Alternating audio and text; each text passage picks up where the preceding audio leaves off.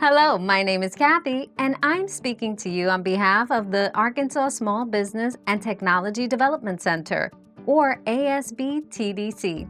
Today, we're going to talk about business planning. A business plan can be used by both startup and existing businesses.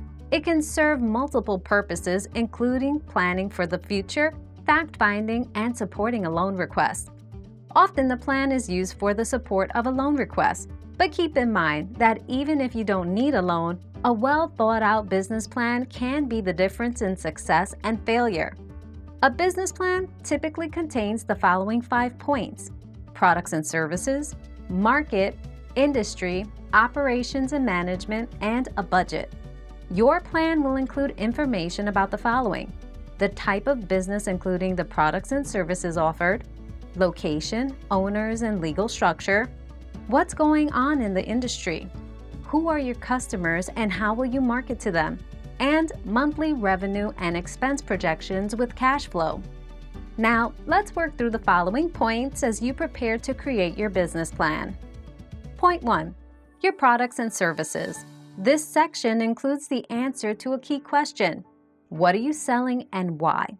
Here, you should describe the types of products or services you offer and identify what problem you're solving for your customers. It is critical to understand how you are creating value for them. If there's no value for your customer, they will have no reason to buy from you. When deciding what products and services to offer, it's also important to think about what you do best. This is your core competency. It is often tempting to offer too many products or services, but this can increase costs and confuse customers rather than increasing sales. Next, let's discuss where customers can buy your products and services. What's the location of the business?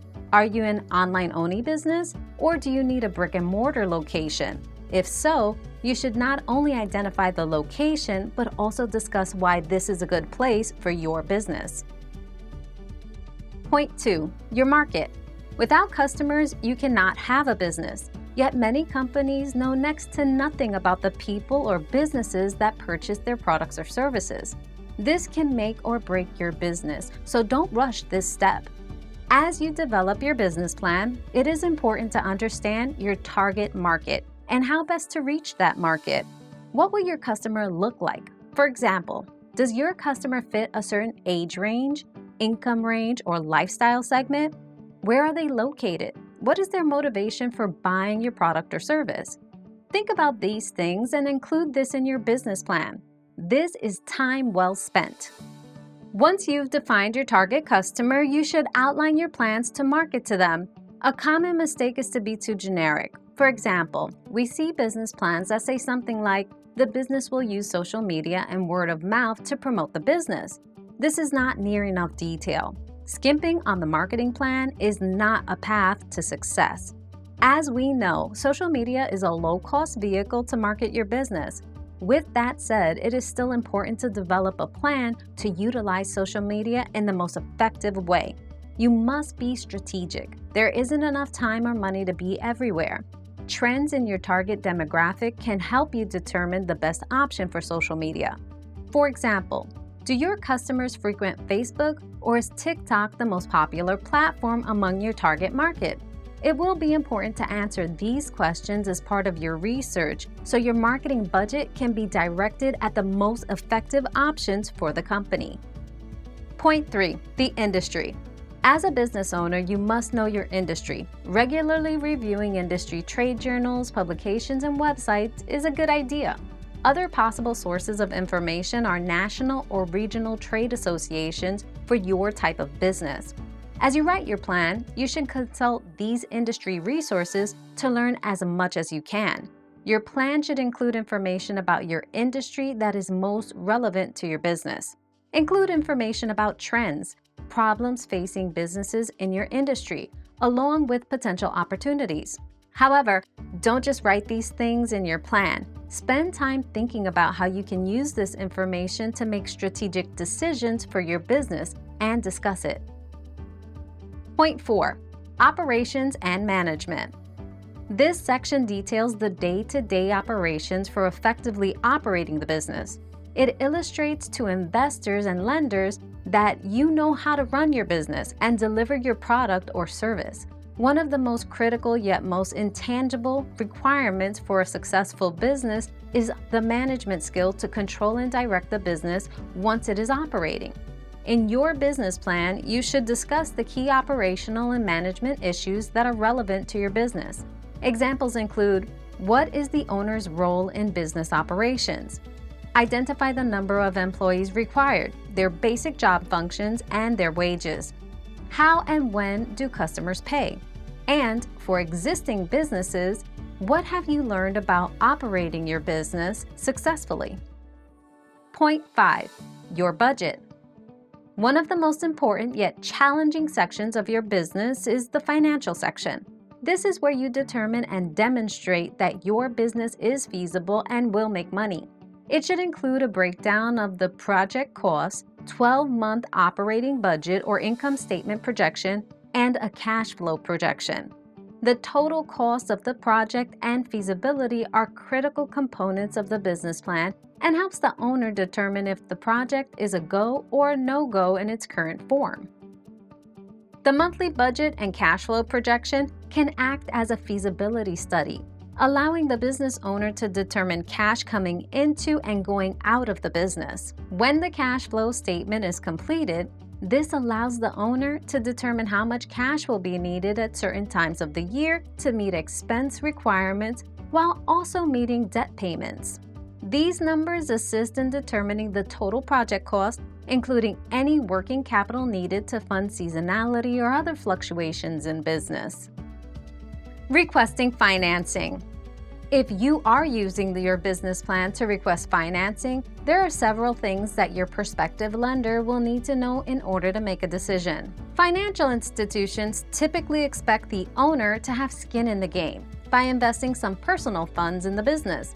This capital usually needs to be from the owner and not borrowed from another source. In other words, startups should not expect to be able to borrow 100% of the total project cost. Typically, the owner can expect to contribute around 20%. Using a simple example, if the project cost including equipment, inventory, and working capital is $100,000 and the financial institution requires a 20% owner contribution, the owner will need to contribute $20,000 to the project. The loan amount will be $80,000 and the lender will expect the loan amount to be collateralized by the owner. This collateral can include business assets and typically also requires additional personal assets from the business owner. These personal assets can include equity in land, home, or other tangible assets. Unfortunately, obtaining a grant is unlikely. Typically, most new business owners must use a combination of personal resources and loans. Summary. Now let's talk about writing a summary for the business plan. The summary customarily appears at the beginning of your completed business plan. However, you will need information from the rest of the plan in order to write it, so composing the summary is your last step. This section should be concise. The rest of your business plan gives the details. This section offers highlights of what to expect from the rest of the document. In the summary, you should provide a list of owners and the various ownership percentages if there's more than one owner. The legal structure of the business should be identified as well. If you are using the plan to seek financing, you should also include an overview of your project by providing the following. What is the total cost to start or expand your business? Include the amounts needed for equipment, inventory, furniture, fixtures, supplies, startup-related expenses, buildings or improvements, and working capital. How much money are you contributing towards the total project cost? How much are you trying to borrow? And what are you offering as collateral for your loan? Supporting documents. As you wrap up your business plan, make sure to include any documents that may be useful to you or your lender. These could include items such as owners' resumes, owners' personal financial statements, business financial statements and tax returns for existing businesses, list of collateral, price quotes and estimates for planned large purchases, or sample marketing pieces. What's next? As you can see, developing a good and useful business plan can take a lot of work. Unfortunately, many people approach business planning like completing a homework assignment and focus on getting it done to cross it off the list. Remember that the business plan is where you lay out the critical aspects of your business and figure out how those things all work together so you can make a profit. The real value of a business plan isn't the final document. Rather, it is the process you go through strategizing about key aspects of a business to make it successful. If you are ready to move forward now, start drafting your business plan. Use the business plan outline and sample on our website at asbtdc.org. ASBTDC also offers educational events on starting a business and creating a business plan. The event schedule is also on our website. Once you have a draft plan, ASBTDC staff can review it and provide feedback. We're also available to answer your questions. Just reach out to us at asbtdc.org. At ASBTDC, we look forward to working with you throughout your entrepreneurial journey.